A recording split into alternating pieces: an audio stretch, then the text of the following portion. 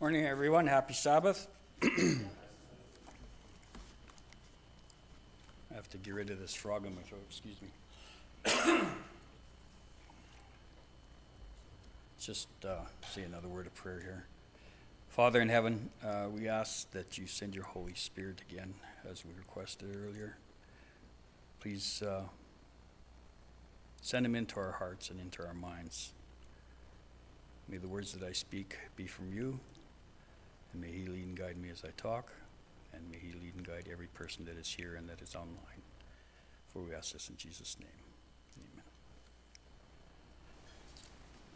Amen. Wait and be patient. What is patience? Patience is the capacity to tolerate challenges or delays without getting upset. That is patience, in a nutshell. And most of us would love to have more patience in our lives. We've all heard the saying, God grant me patience, but hurry up. But it's not always easy to have patience, is it? Patience is a topic of many Bible studies, many counseling sessions, many prayers, because life can push us towards reaction, frustration, and disappointment. We may find ourselves praying for more patience when we've been waiting on the Lord to give us clarity on what direction our lives should go. Praying for a long time for God to change our circumstances that we are in. Praying to him so that we don't lose our temper when our brother or our sister hits us the wrong way and we lose our temper. And when we are growing weary and longing for the second coming of Jesus. No matter what leads us to desire more patience, the Bible offers excellent guidance. So let's look at the Word of God. First of all, where does patience come from?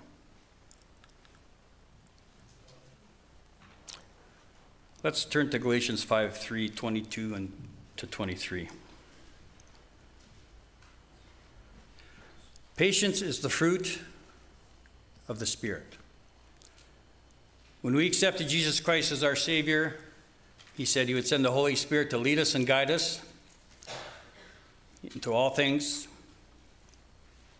that are true and honorable and just. Galatians 5:22-23 says, but the fruit of the Spirit is love, joy, peace, long-suffering, gentleness, goodness, faith, meekness, temperance. Against such there is no law. So where's patience in that text? Long-suffering. In the scriptures, long-suffering is used quite a bit. It's interchangeable with the word patience. Romans 8:25-26 says, but if we hope for that we see not, then do we with patience wait for it. Likewise, the Spirit also helpeth our infirmities, for we know not what we should pray for as we ought, but the Spirit itself maketh intercession for us with groanings which cannot be uttered. So when we pray to God, the Holy Spirit takes our prayers up to the Lord. And when we ask for patience, he teaches us patience.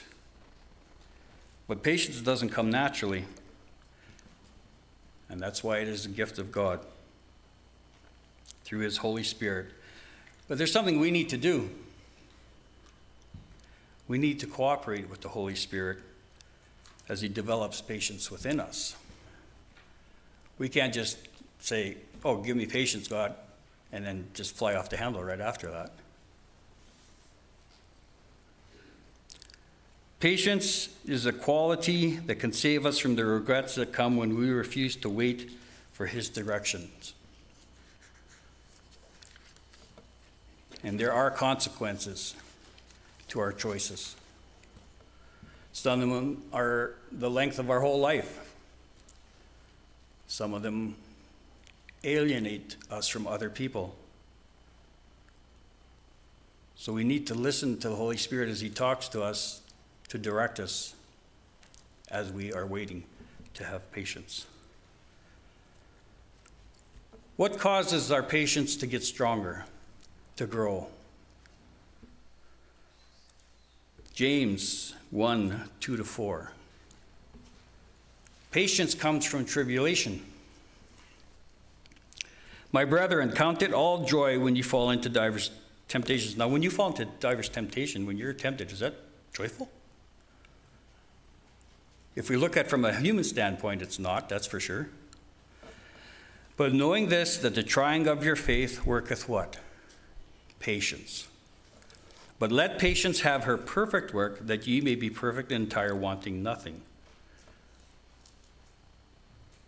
So when we're in tribulation, and we have to have patience with what we're going through, let God finish that work in us. Don't take it into your own hands. And James 1:12 says, Blessed is the man that endureth temptation, for when he is tried, he shall receive the crown of life which the Lord hath promised to them that love him.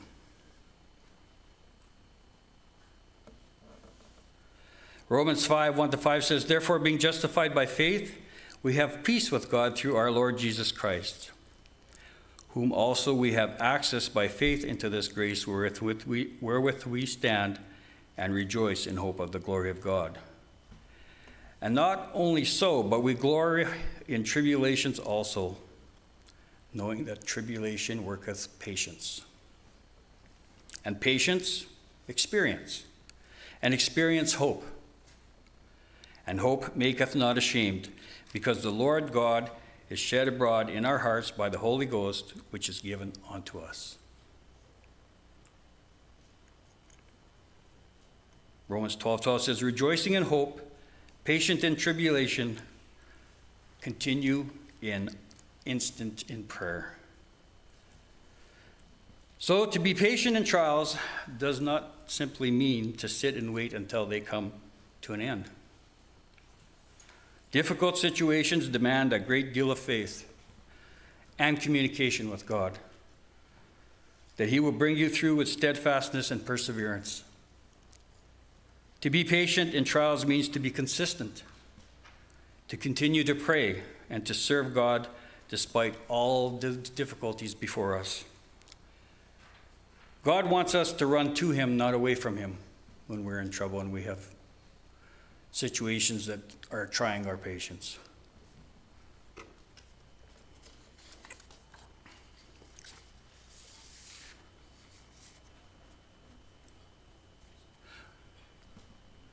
Love is patient. We all know the biblical verses in 2 Corinthians 13, right? Charity suffereth not and is kind.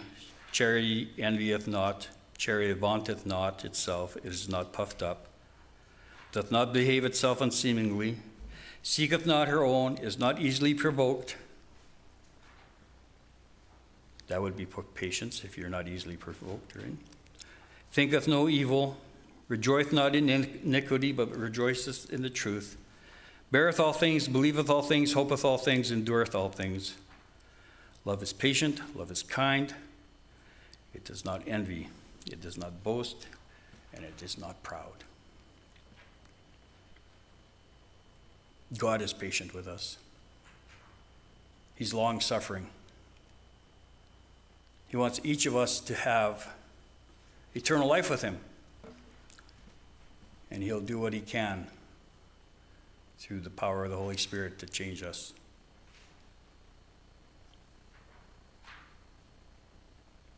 Patience. We should be patient and gentle with one another, within our families.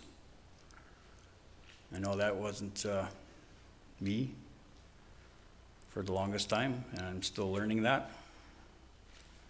Need to be patient. When kids used to get hurt, I would get angry. Not at them for getting hurt, I would just get angry because they got hurt, right? And it's just, God's taking that out of me. We need to be gentle with our families, with our friends. and with those that are our enemies.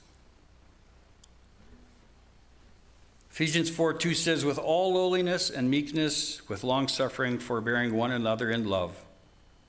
And 1 Thessalonians 5:14 says, now we exhort you, brethren, warn them that are unruly, comfort the feeble-minded, support the weak, and be patient toward all men.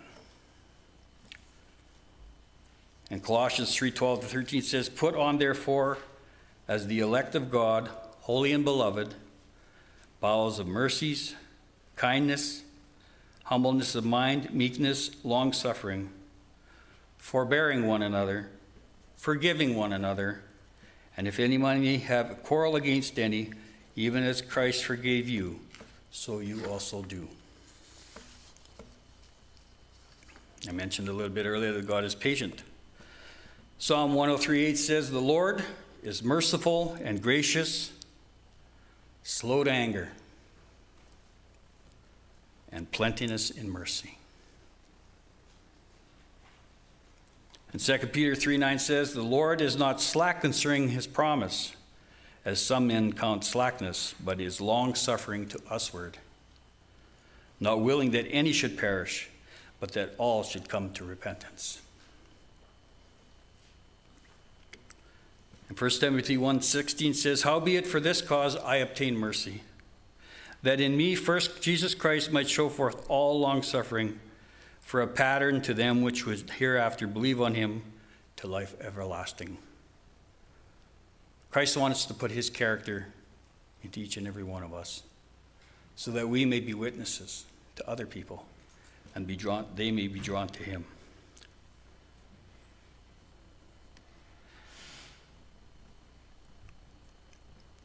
When Moses was talking to God on the mount in Exodus 34:6-7, the Lord passed by before him and proclaimed, the Lord, God merciful and gracious, long-suffering and abundant in goodness and truth, keeping mercy for thousands, forgiving iniquity and transgression and sin, that will by no means clear the guilty, visiting the iniquity of the fathers upon the children and upon the children's children until the third and fourth generation.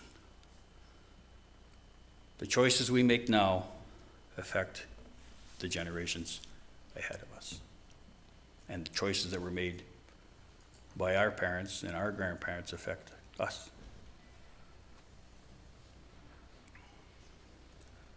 Did Jesus exercise patience on the earth? Oh, my goodness. That was close.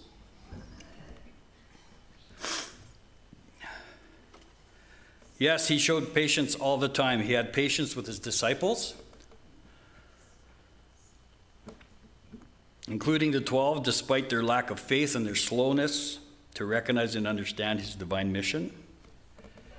He was patient with the multitudes as they pressed about him. With the woman taken in sin, he was patient with. With those who sought his healing power. And with the little children, he showed patience. Finally, he remained patient through the suffering of his mock trials and through his crucifixion. It was Philip in John 14:8 who so foolishly said, Lord, show us the Father, and it is enough for us. And Jesus answered with compassion and patience, have I been with you so long, and you still do not know me, Philip? Whoever has seen me has seen the Father.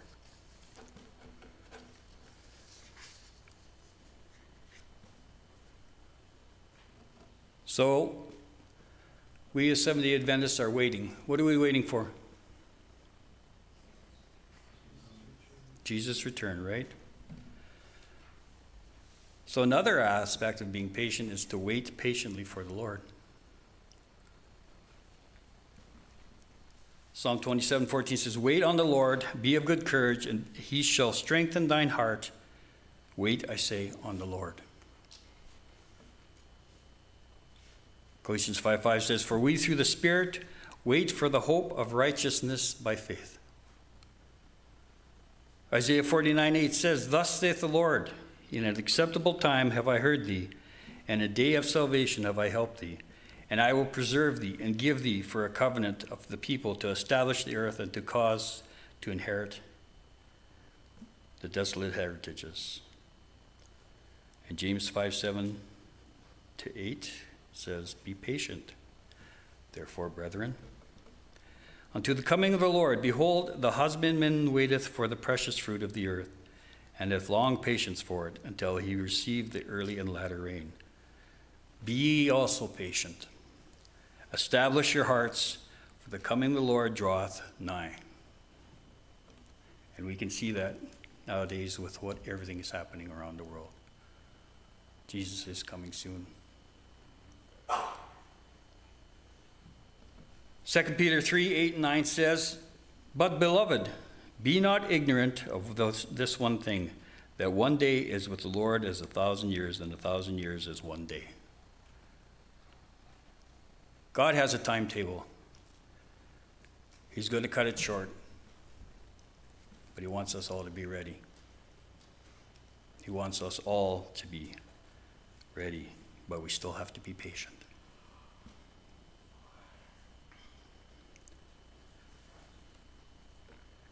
The Lord is not slack concerning his promise, as some men count slackness, but is long-suffering to us, the word, as I said earlier, that any should perish, but that all should come to repentance. Lamentations 3:24-26 says, The Lord is my portion, saith my soul, therefore will I hope in him. The Lord is good unto men that wait for him, to the soul that seeketh him, and is good to the man, that a man should both hope and quietly wait for the salvation of the Lord.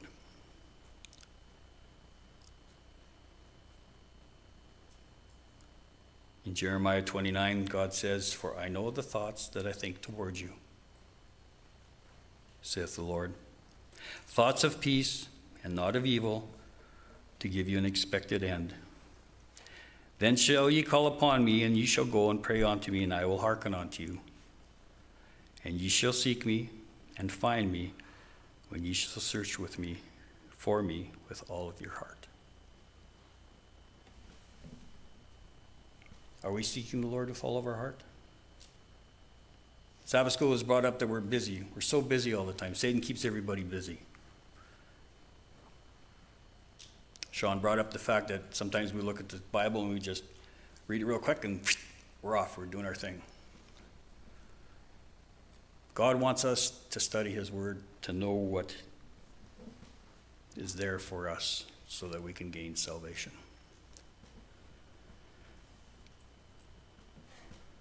Psalm 37:7-8 says, Rest in the Lord, wait patiently for him, fret not thyself because of him who persecuteth his way, because of the man who bringeth wicked devices to pass. Cease from anger, and forsake wrath. Fret not thyself in any wise do evil. So don't do evil, cease from anger, and wait patiently for God. Psalm 40 verse 1 says, I waited patiently for the Lord, and he inclined to me, and he heard my cry.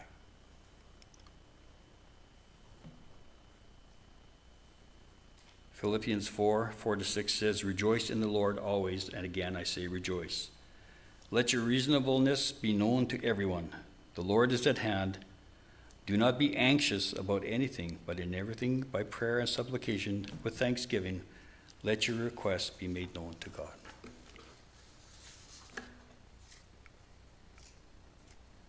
And all this patience is going to be rewarded. God has promised it. Hebrews 10:36 says, For ye have need of patience, that after ye have done the will of God, after you've done what? The will of God, ye might receive the promise.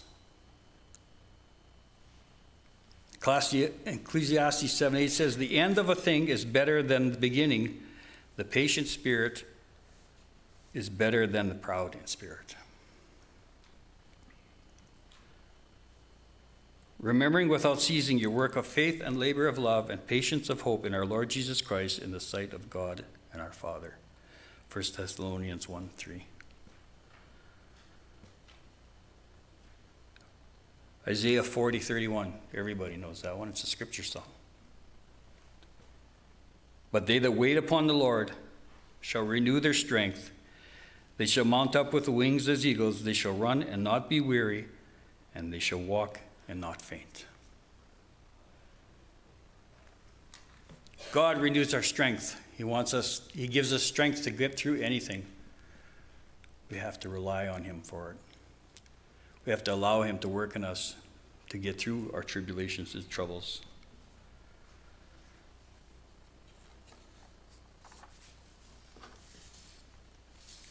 Proverbs 14:29 says, "Whoever is patient has great understanding,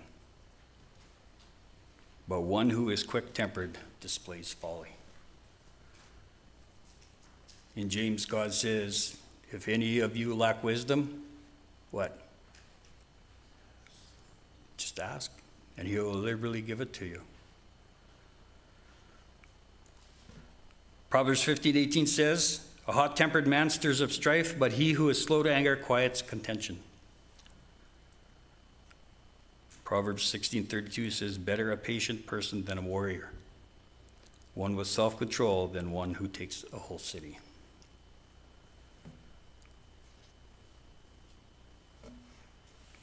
God's patient with us. He wants us to be patient with our fellow man.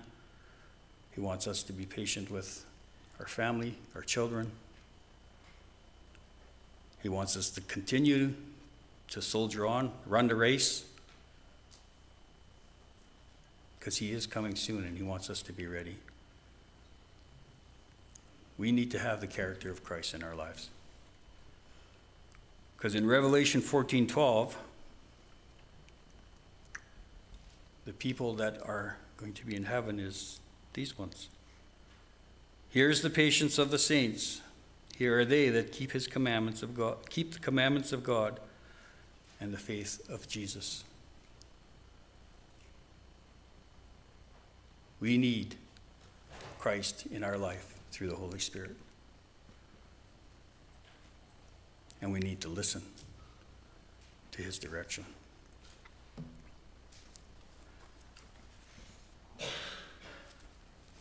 I got a little bit of trivia here. Just a little bit. You guys want to sit here for the whole afternoon? All right. How many people were at the Last Supper? 13, that's right. Some people say 12, but it's 13. What are we saved by? Christ. How? Through faith. And through God's grace, right? In Ephesians, what does Paul say we should not let the sun go down on? Wrath, right? Our anger. In Philippians, what does Paul say we should think upon?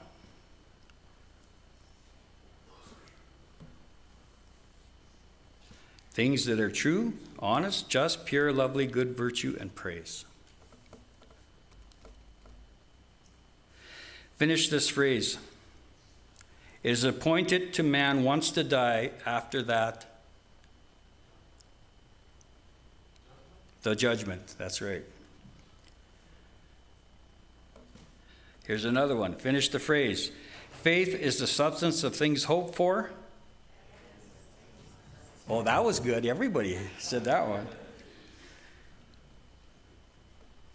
Finish this one. After Jesus was baptized, God said, "This is my son in whom I..." Yeah, now we're cooking here. What New Testament book has Jesus' Sermon on the Mount? Matthew, that's correct. How many times does the Bible mention the word snow? Snow. Is it a joke? It says 24 times.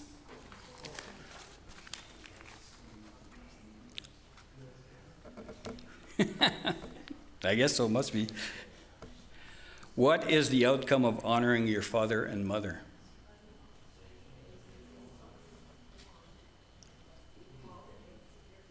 You will live long in the right.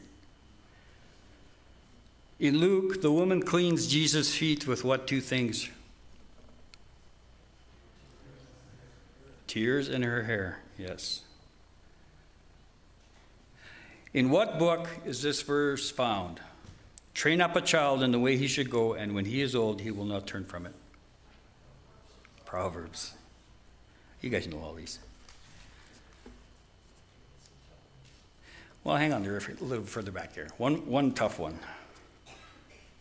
Oh, no, that's not so tough. Okay. How did Uda lose his knife? Ehud, sorry. Uda. Read that backwards. Ehud. Is that a tough one? How did he lose his knife? He stuck it into the king's fat, and the fat consumed it.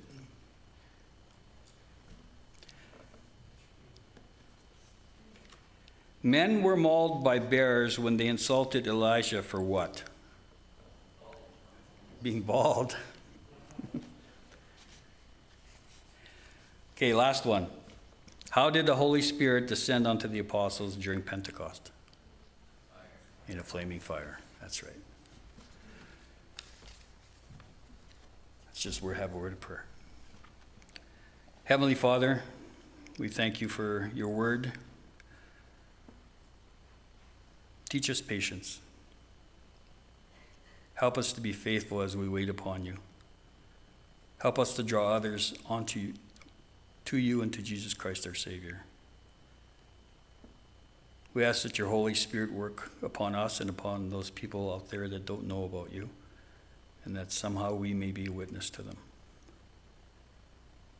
Thank you for your love, for your long suffering towards us, sinful human beings that we are, for always drawing us back to you when we fail and when we sin against you.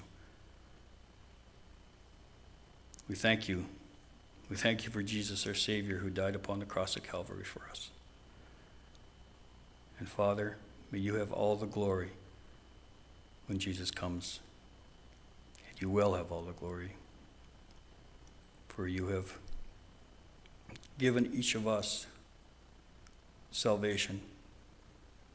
And for that we thank you, and we praise your holy name. In Jesus' name we pray. Amen. Closing song.